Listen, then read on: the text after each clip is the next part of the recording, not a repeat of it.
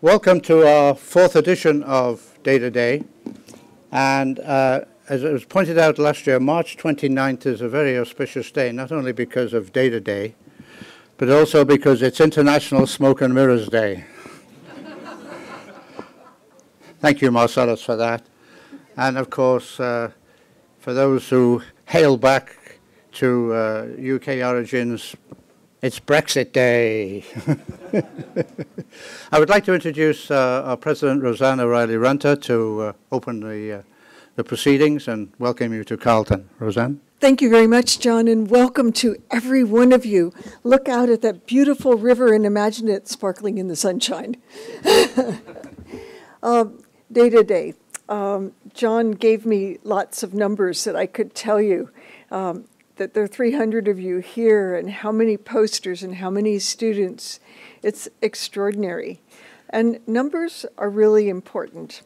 One of the first references that I saw to numbers is back in the 16th century. A physician named Brown wrote about the magic of numbers and how he thought that numbers were the key to science. And if you could understand numbers, you could understand science.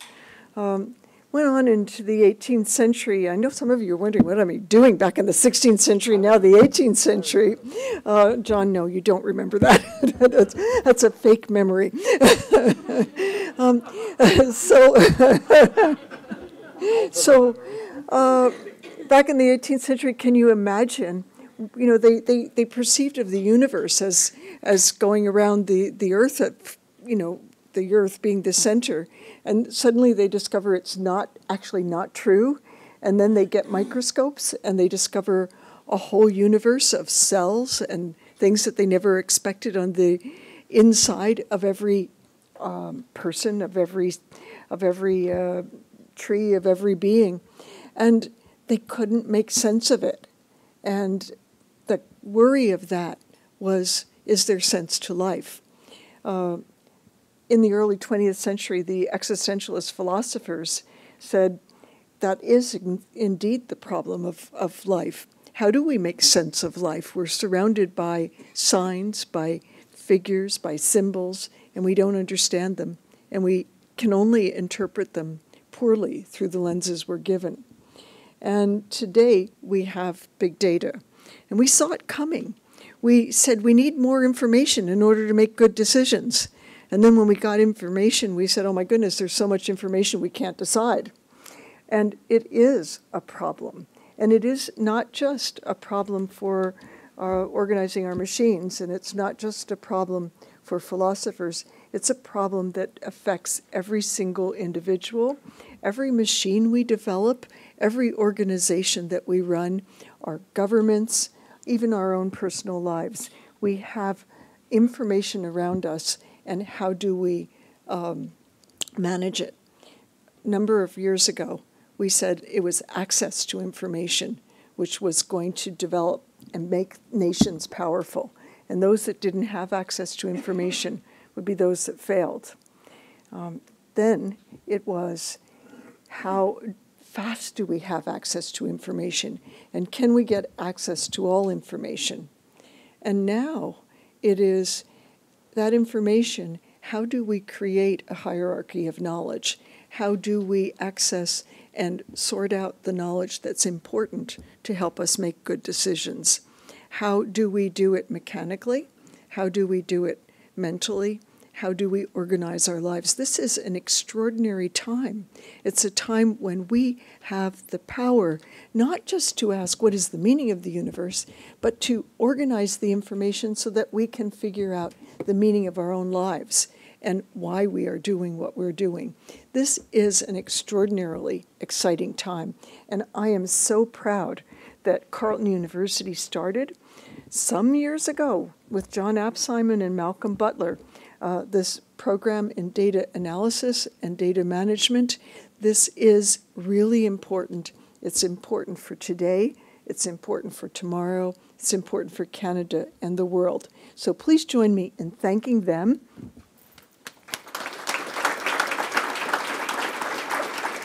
And let's congratulate all of you for getting up early in the morning, even though it was a cloudy day, and let's especially congratulate our graduates who have put posters out there showing their extraordinary work, and let's congratulate the fortunate companies that are going to hire them and benefit from their great wisdom. Thank you. What a great segue. So, Roseann mentioned numbers. Well, there's some interesting ones today. There are over 300 registrants here. Mixed, interesting enough, so about 100 students, over 50 industry representatives, over 50 government representatives, 30 or 40 faculty members, and then a strange group called Other. You never identified yourself, so you're either spies or you really can't identify yourself, but you... Standards. That was not one of the listed categories. Oh, okay. Normal. There's no normal people here. But one of the exciting things about today is the number of people who want to sponsor this day. That's an indication, I think, of its the importance and the potential.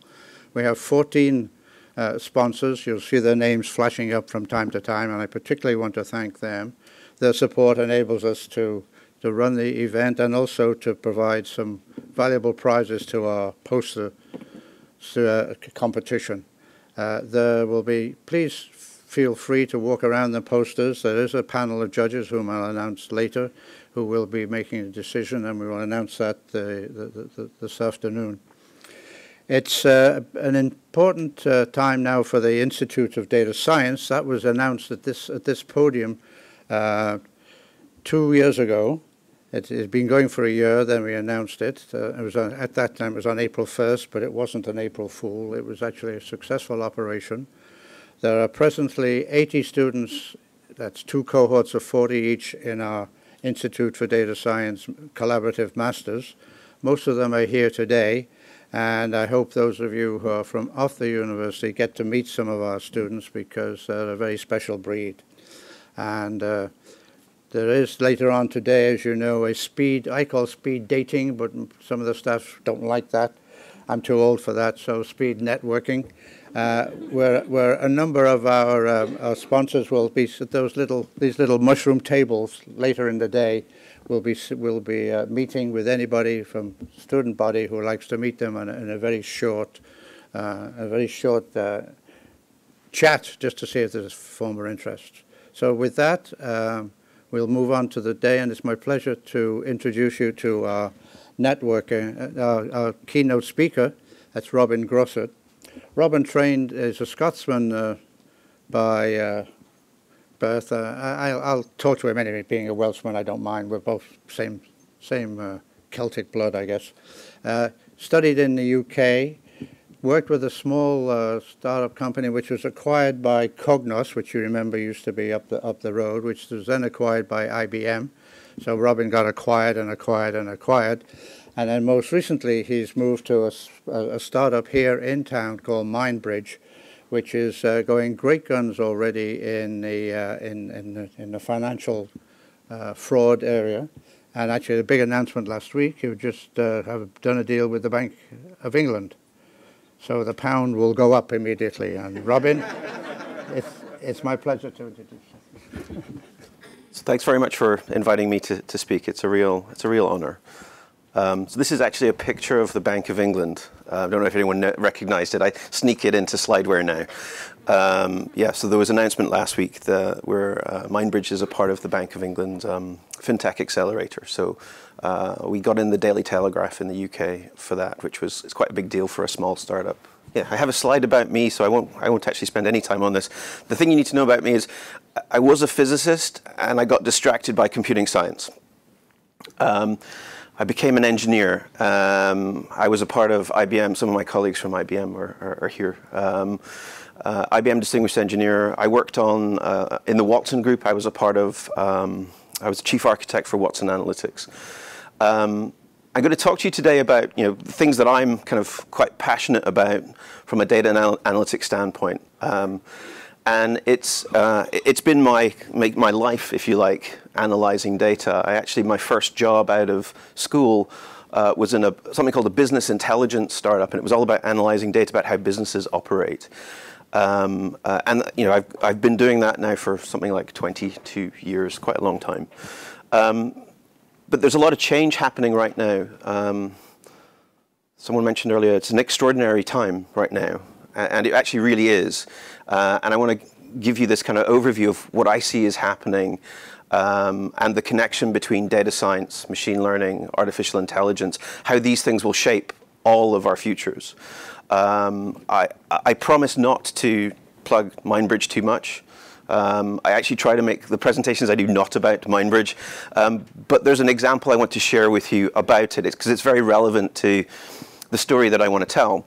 So I'm going to talk about how data is driving change, how we can cope with the increasing volumes of data and the increasing demands on data.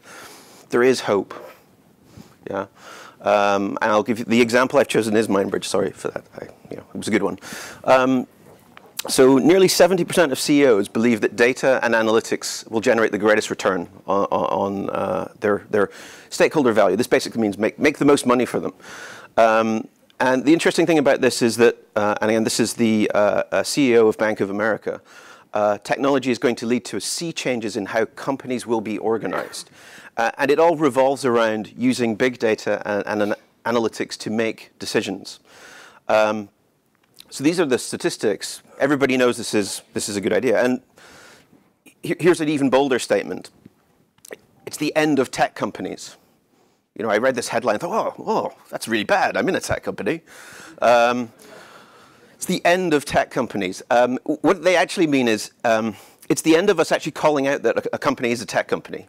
It no longer makes sense to have that differentiation, because every company is going to have to be a tech company going forward. This observation is that the membership of the S&P 500 is changing. And more they're becoming tech companies who can leverage data and analytics to their advantage. The 5 largest companies today by market cap in the S&P 500 are Apple, Alphabet, Microsoft, Facebook, and Amazon. So think about that for a second. We think of them as tech companies. One of them was a bookseller, but they're all tech companies. So this idea that unless you're doing this, you're in trouble. And there's good evidence that supports this. That if you're not doing this, you're losing your competitive advantage. I like this quote about, if you're not into software and tech, it's like competing without electricity. Yeah, I have another quote about electricity. Everybody seems to think electricity is important to data and analytics. So here's an example. This is from a conference proceeding. This is actually, this was work done, I believe, with IBM. Optimizing debt collection. So this is the New York State Department of Taxation and Finance, and they used a machine learning technique called constraint reinforcement learning in order to understand the people that they were collecting taxes from, in order to maximize their time. It was all about making better use of their resources. Yeah? And in the space of 1 year, they managed to increase their revenue by 8%. This is a kind of typical number, by the way. If you do analytics, you'll get 8%. Usually you get more, actually. I'm used to kind of 30% numbers for this. $83 million increase in revenue for the state of New York as a result of this. And they didn't stop there. This was the first attempt that they had at using analytics to understand how to optimize their work. They actually went on and they did several more iterations in different departments, and they continued to see a return on investment. The amount of money they invested in analytics paid itself back by about 100-fold. So it's huge. Here's another example. And what I'm building here are just the different cases. Why do people believe in analytics so much? This is a common problem. If you're a cell phone provider, the way you make money is by keeping customers for a long period of time. You don't make money, or you don't make as much money if they keep churning. So this is one wireless provider using customer segmentation analysis. It's a machine learning technique. It's typically unsupervised learning technique. Was able to improve their profit by 115%. That's a huge amount. Yeah. The increase from a single marketing campaign, just by knowing who was going to churn, how to connect with them, what to say to keep them. 28 million from a single campaign. These are huge numbers, yeah. And again, return on investment is vast. So this is why businesses, if you're not doing this, you're competing against people who are doing this, you're not going to win. Yeah? It's really important for a company's competitive advantage. So there's something else going on. These are all great techniques, and they're proven to have a return. There's an issue, though, that we're collecting data faster than we ever have before. This has always been the case, by the way. I could have a slide that said this for about 20 years, and I wouldn't have to change the chart. You see I have no timeline access there. It just says time.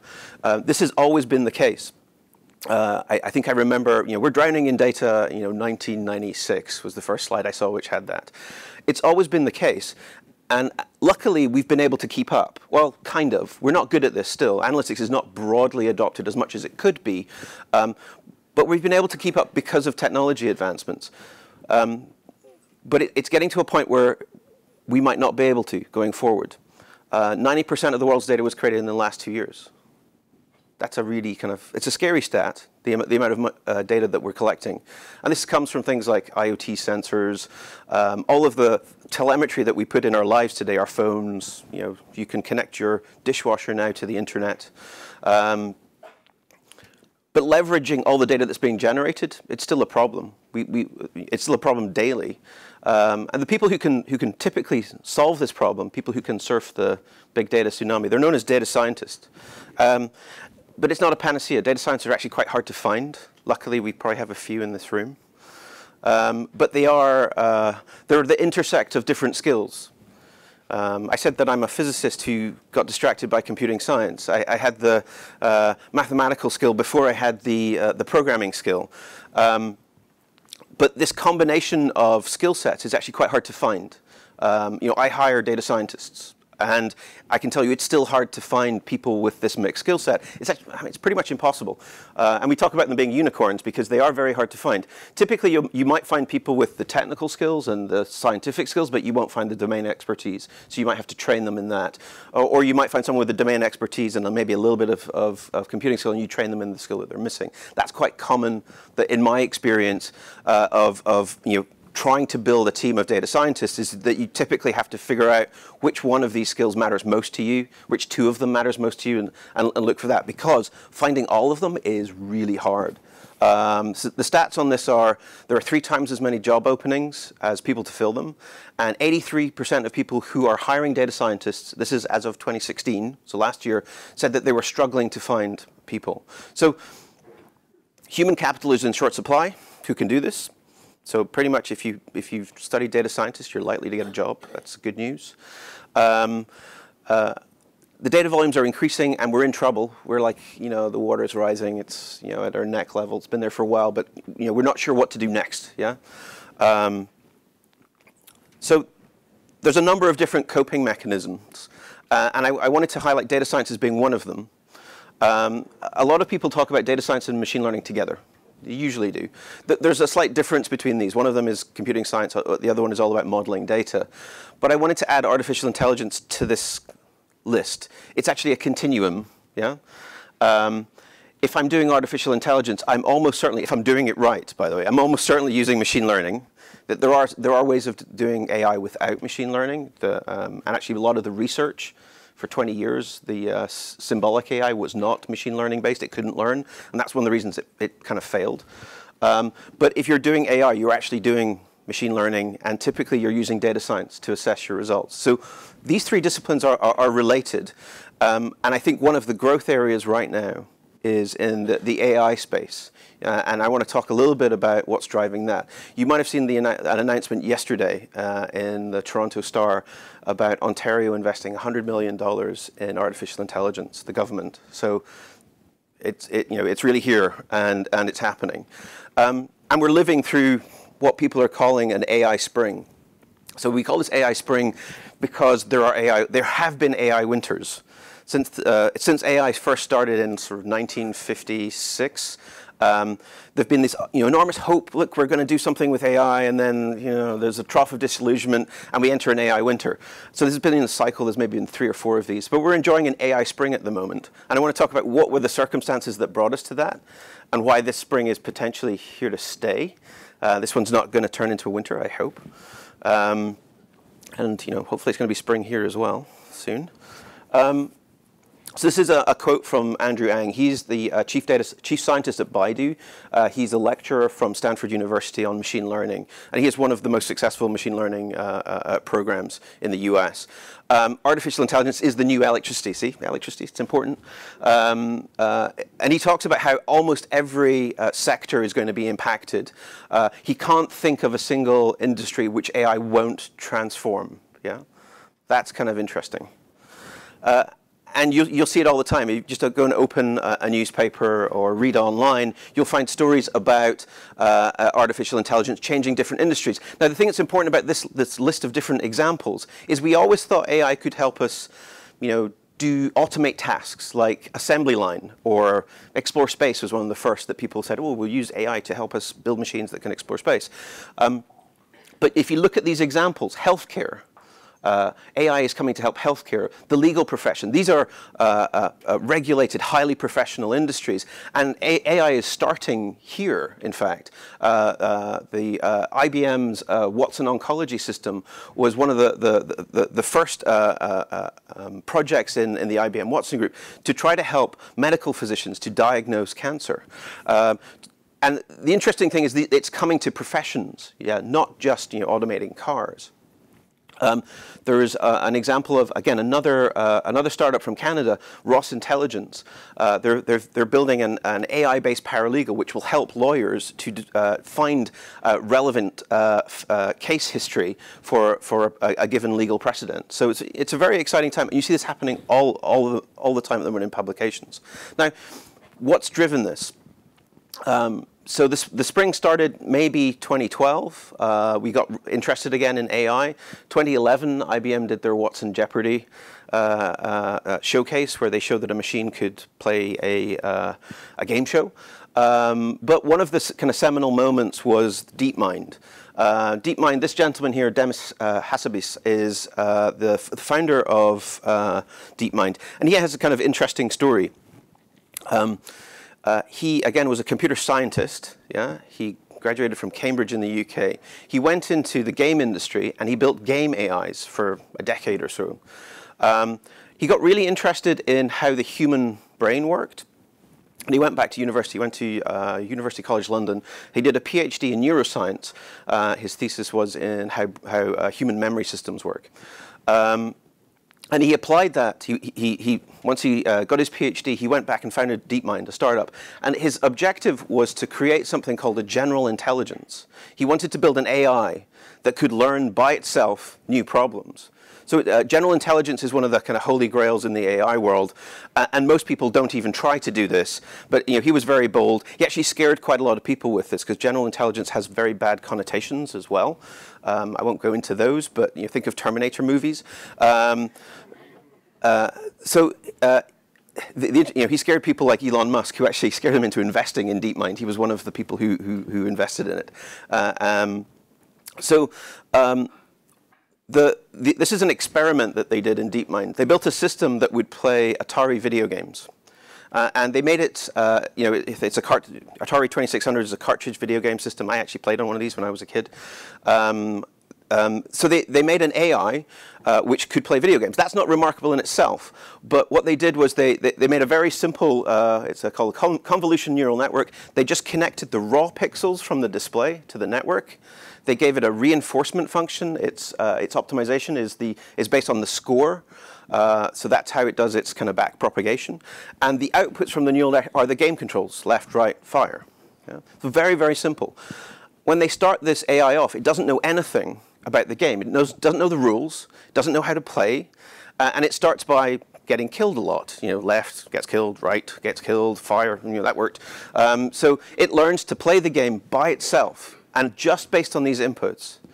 So the interesting, you take the cartridge out, you wipe the AI, you plug in another cartridge, you start it off, and it'll learn to play another game. So this is one of the first examples of, it's a general intelligence, it learns by itself to play video games. I thought it's really important to have a video game in every presentation I do. So they got a lot of attention for this. This was a general intelligence. I think this is what started the AI spring. It's a part of the story. So on the strength of this, they were acquired by Google. So DeepMind was acquired by Google 2014 for $400 million. So And one of the things that Google did with this technology is they built one of the biggest AIs ever constructed. It had 2,000 nodes. And what did they do with it? They pointed it at YouTube, yeah, which we were just watching YouTube. They pointed it at YouTube and set it off to find whatever was there, yeah, unsupervised, go and learn what's in YouTube. And what they discovered after running this for several days, almost a week, and by the way, 2,000 computers for a week in a cloud environment is about $120,000. That's about, that's quite a lot. So they spent $120,000, they ran it for a week, and what they discovered is there are a lot of cats in YouTube. There was a cheaper way of finding this out, I think. But why does this matter? Why do we care? See, this is the new hope. You see the kitten in the background. Why do we care about this? It was the most accurate way of classifying images that was discovered to that point. It leapfrogged all previous attempts by quite a large margin. And they started to apply the same techniques to things like natural language processing human language. And again, they then open sourced another breakthrough, which they named Parsey McParseface, true, which is actually, it's a part of speech tagger, which learned how to tag parts of speech to say what they were. And the accuracy of this system was on par with someone who had studied grammar at that university level. So they've been able to make a natural language parser now using this technique, which is as good as a human being. So it's very impressive. Now, impressive in a number of ways. It's actually enabled by the fact that we have cloud scale compute. We can point vast amounts of compute power at whatever data we like, and we can do this. Obviously, it costs money, but the cloud is a big enabler of this. I would say also GPUs is a big enabler of particularly these kind of neural nets, the convolution neural networks. And we can quickly train AIs in new domains with this approach if we have access to the right kind of data. And the other thing is that everybody thinks AI is about deep learning now and deep convolution neural nets. And I wanted to say that AI is not just that. I think this is one of the risks in starting AI winters is we get fanatical about one approach and we forget all the other really good approaches that we've learned.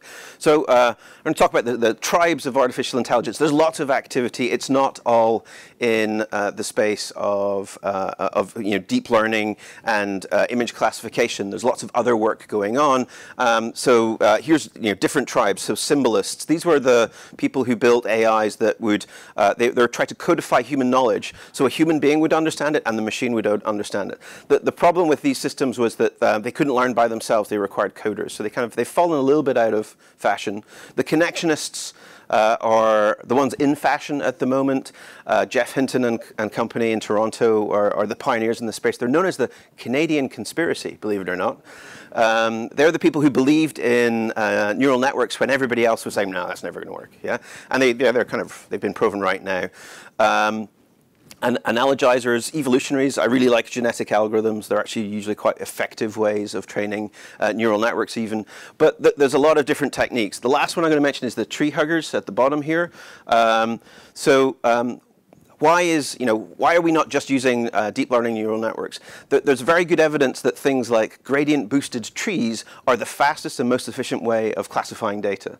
And there's evidence from Kaggle that an algorithm called XGBoost is today the most effective one. So I wanted to highlight that there are different things than deep learning in this AI space that you can leverage.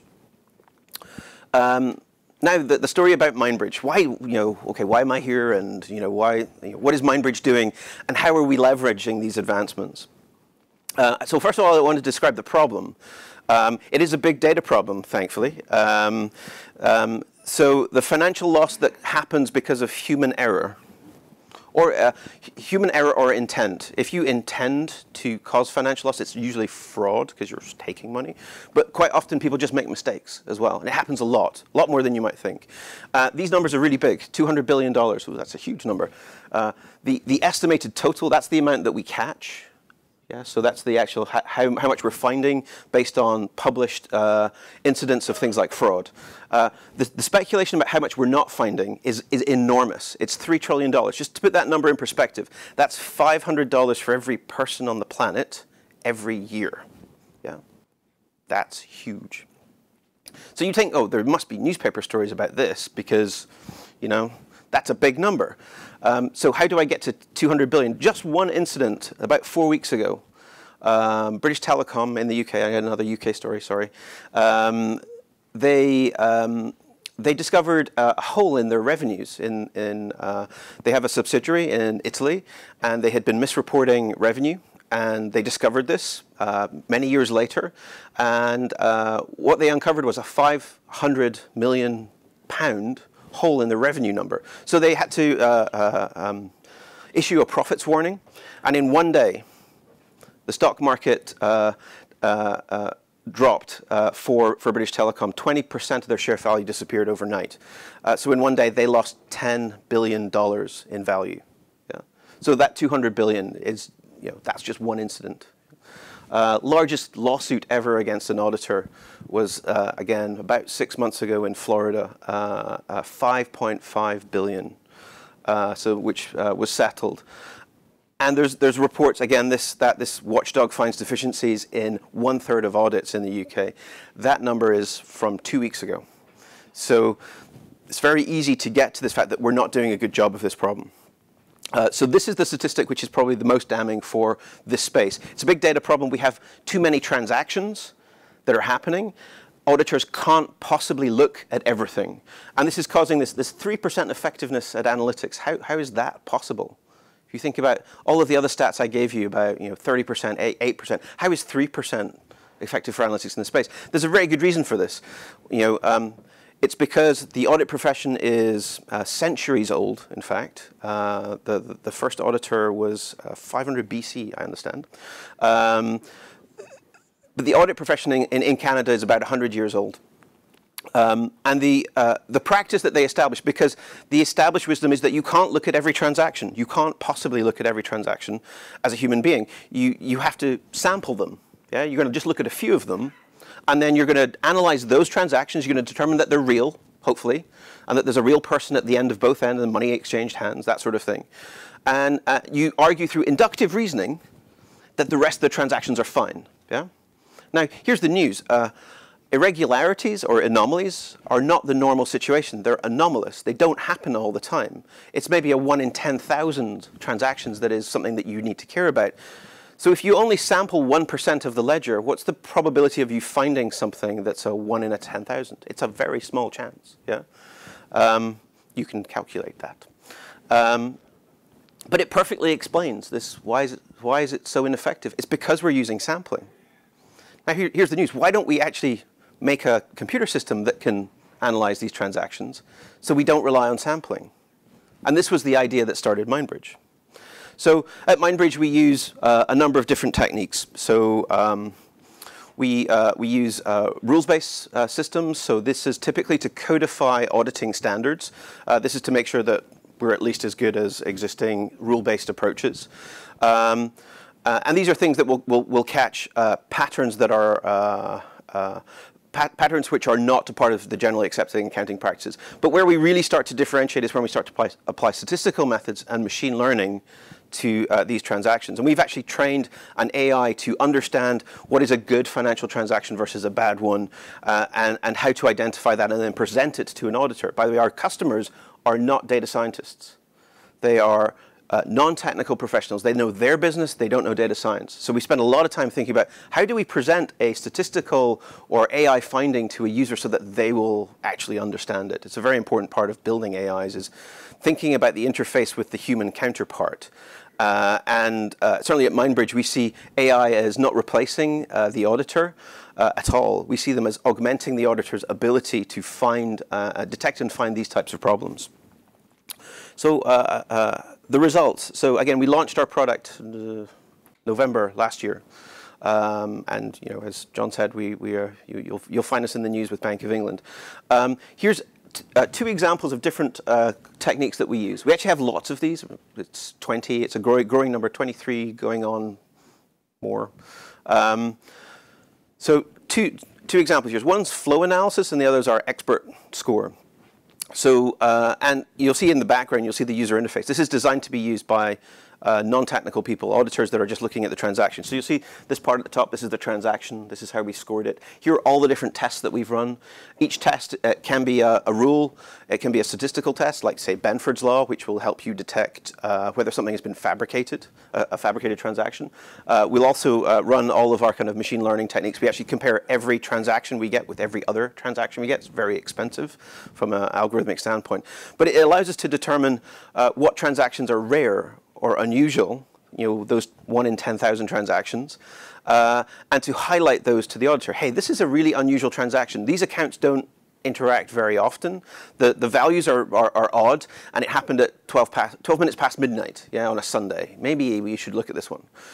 So we find these unusual transactions so that auditors can focus their time. And the example here, we were asked to go to Grant Thornton in Toronto, and they kind of challenged us to find what we could in certain sets of books that they had, which they de-identified, so we didn't know who they were. And we went for a day. We did 5 companies in one day with Mindbridge, which if you're an auditor, by the way, you just fell off your chair, because 5 sets of books in one day is unheard of in their world. So we did 5 sets of books in one day, and we gave them 5 things. These are the 5 things we think you should look at. And then about a week later, we got an email from Eric that said, well, by the way, 4 out of the 5 of the things that you highlighted were confirmed cases of fraud. After this, we together with Grant Thornton went to the Rutgers Accounting Symposium in New Jersey in November, and we presented this because this was, I think, one of the first times that people have been writing papers about how you could do this, but now we had the real world confirmation that this actually worked. So we're very excited about the results that we're getting. We're very excited to be working with organizations like the Bank of England. But again, it shows a big data problem, where we come up with a human coping mechanism when we actually should have built a machine. And we're very excited at Mindbridge to be kind of putting the fun in audit, is what I like to say.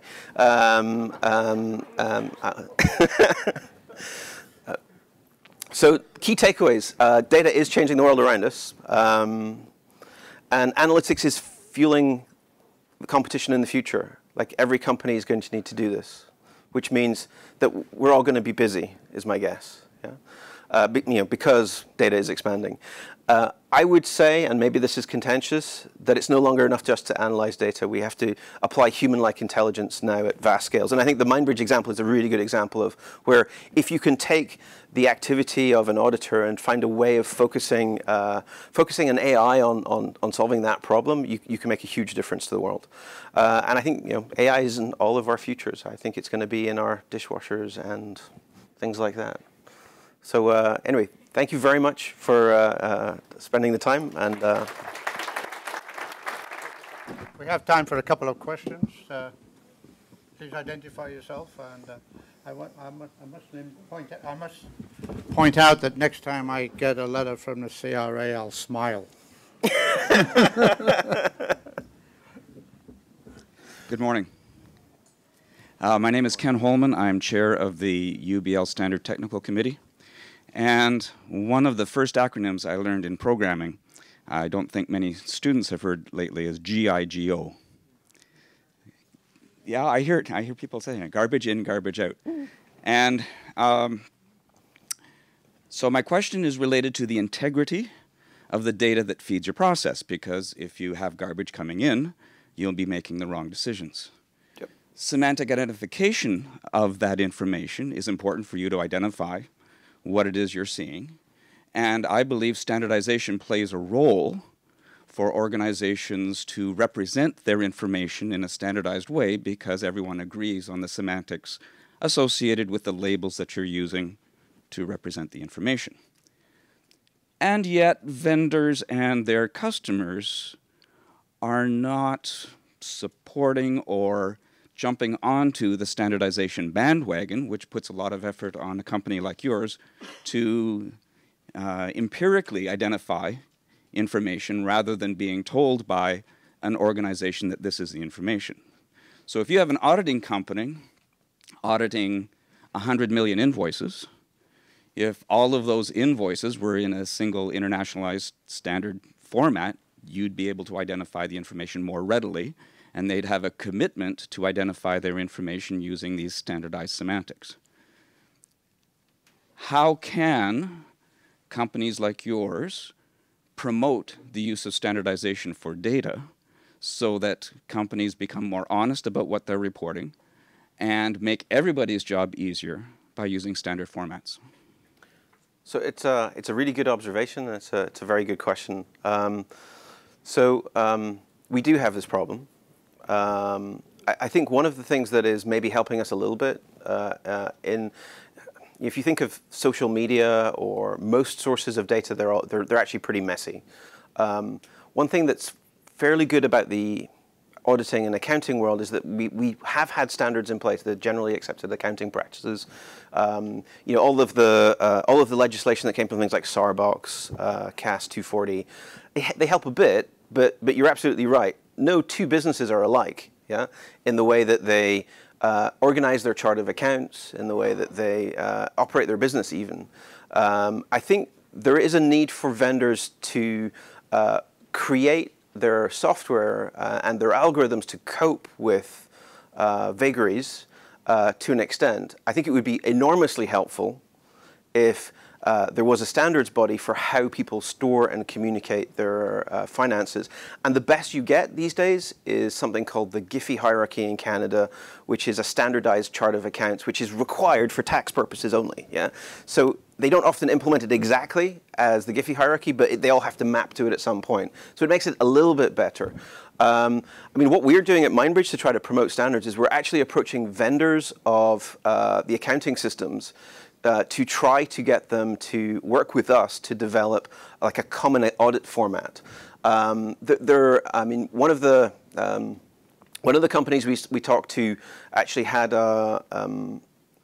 one of their fears was that a standard format would allow customers to switch, yeah, from one product to another. They're worried about the churn aspect, yeah.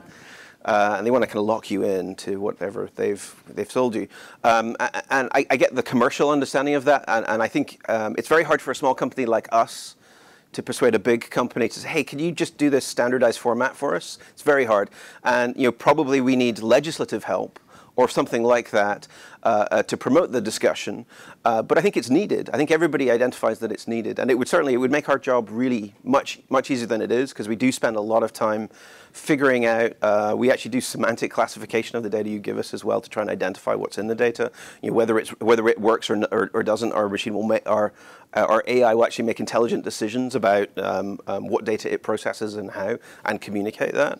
But yeah, it's a very hard thing to do. We're starting down that path, but any help that we can get in doing that would be gratefully received. Well, since no one else is at a microphone, you have 10 seconds. Okay. The legislative hammer is very helpful. It has worked very well in Europe. In speaking in the area of electronic invoicing, government procurement mandates the use of a particular XML format for invoicing, and hundreds of millions of invoices a day are being created. Canada, the US are ignoring international standardization in this area of, say, government procurement.